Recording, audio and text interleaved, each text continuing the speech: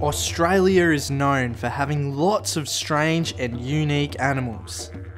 One of the biggest reasons for this is that Australia is a continent that has been separated from other land masses for millions of years.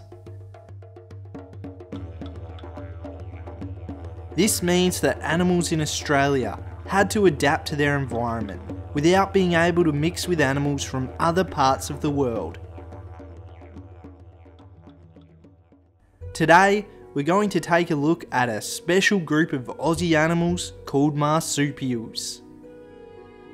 Marsupials are a group of animals that are found mainly in Australia and its nearby islands. They are called marsupials because they give birth to underdeveloped young called joeys, which continue to grow and develop outside the mother's body in a special pouch called a marsupium. Inside the pouch, the joey attaches to a nipple and continues to grow and develop. The mother's milk provides the joey with all the nutrients it needs to grow and develop. Let's take a look at some of the marsupials that roam the vast Australian outback. There's kangaroos and their smaller relatives wallabies. They belong to a family of animals called Macropods, which means big feet, and you can see why.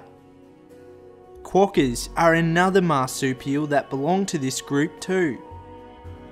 Other marsupials include koalas, opossums, wombats, numbats, sugar gliders, quolls, and the Tasmanian devil.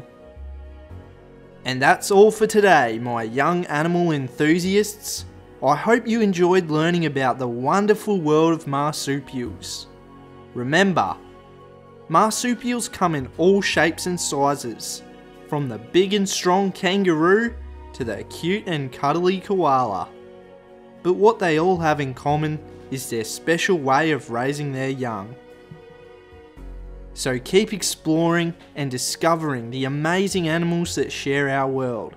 Who knows, maybe one day you'll even get to see some of these fascinating creatures up close.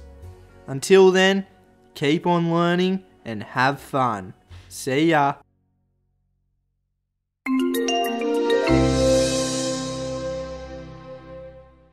Don't forget to subscribe!